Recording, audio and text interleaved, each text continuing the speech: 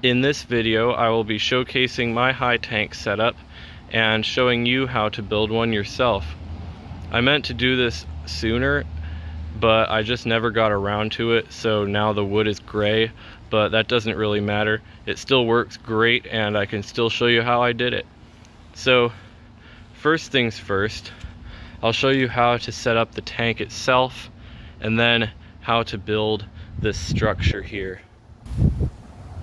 First, let's look at the tank. So this is just your typical 18-gallon storage bin from Walmart. I was going to show the sticker, but it appears to have rotted away.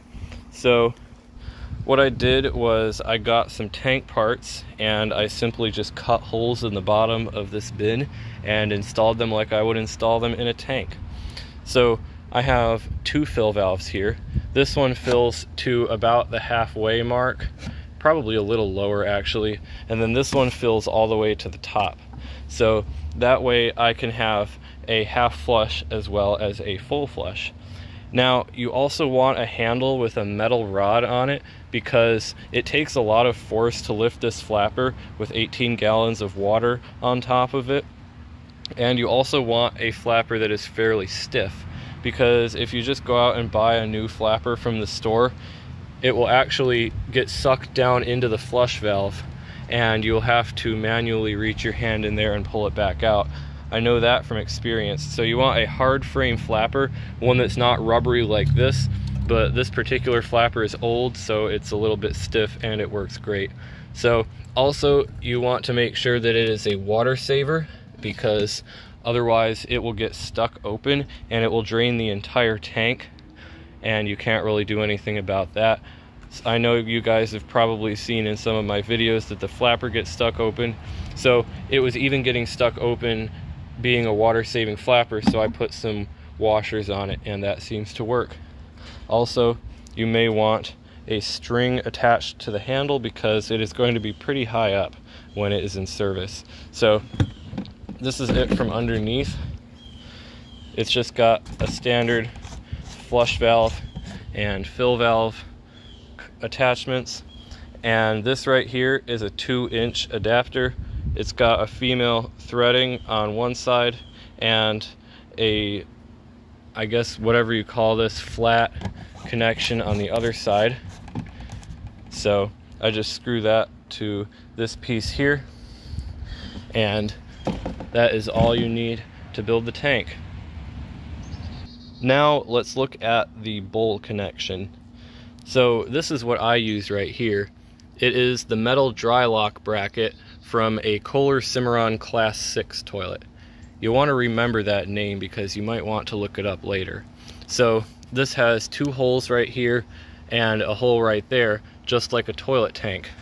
As you can see over here, it's got the two holes there as well as the flush valve hole in the middle. Pretty standard for a toilet. So this is very convenient because if I want to test a toilet with 6 inches between the tank bolts, such as this one, I can slide the bolts all the way to the end of each hole. And if I want to test one that is 5 or 5.5 inches, I can slide the bolts to the inner parts of those holes. And if I want to test one that's like 9 inches, I can sometimes hook the bolts on the outside of the bracket, but that takes a little bit of work. So if you want to get one of these, it is a Kohler Cimarron Class 6 dry lock bracket, and since it's Kohler, it's probably pretty expensive, but I just found it, so that is what I use. Then this little piece right here is the bottom of a flush valve. I used a hacksaw and cut the flush valve so it is just the threaded part. I have one right here. You'd want to use a Fluidmaster flush valve because that little piece right there does not connect to the tube. If you look at that, you can just stick a hacksaw right between the tube and that bottom part, and you can just cut it off like I did. So that's what you want for that. And I just used some regular tank bolts to stick them in here, and I put a seal on here so that it can hold a gasket better, and then I'll just put that on the toilet and it's good to go. If you want to test one with a 3-inch flush valve, just put this gasket on top of the 3-inch gasket and put this piece on top, and it'll work just fine. So I'm going to go ahead and hook that up and show you how it works. The high tank is all set up. It is connected with the pipe and the hoses.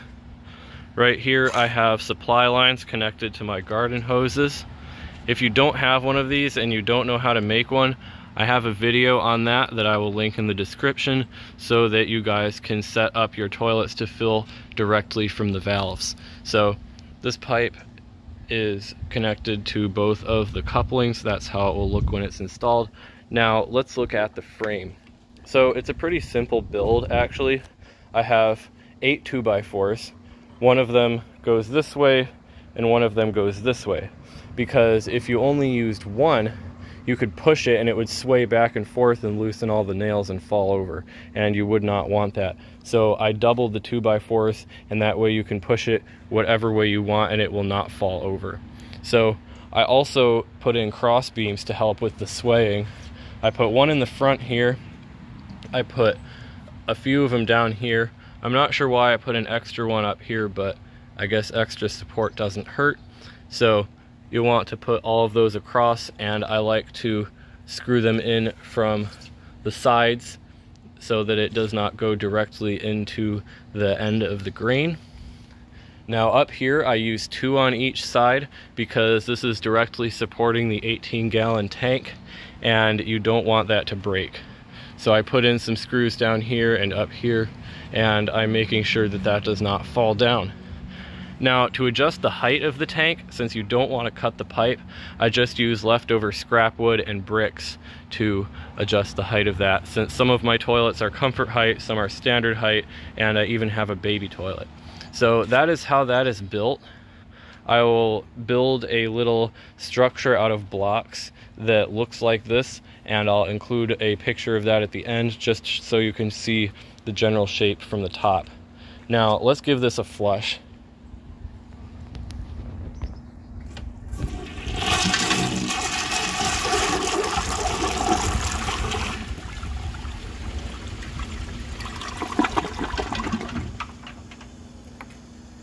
It puts some power into these toilets. One thing I forgot to mention is that you do not want to cover the tube on the toilet, on the flush valve I mean. This tube right here has to be open, but basically what happens is you have a stream of water flowing through the pipe, and if you immediately cut it off, there's still going to be water in the pipe.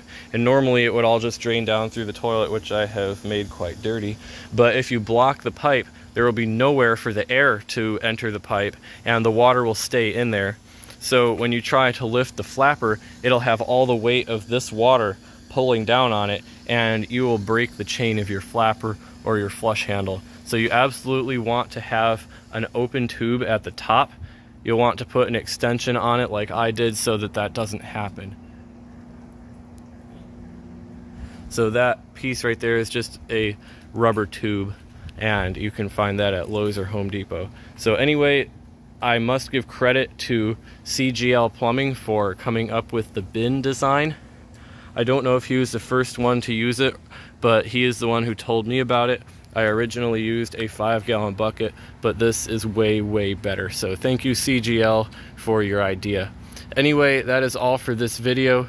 If you enjoy my videos, please subscribe and turn on notifications. It helps my channel a lot, and I really appreciate it. Thanks for watching, and see you guys in the next video.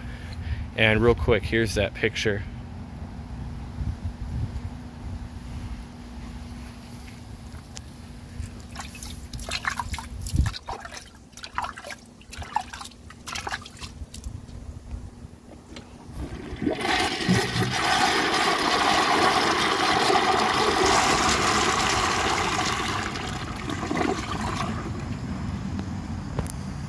And that is how you build a high tank.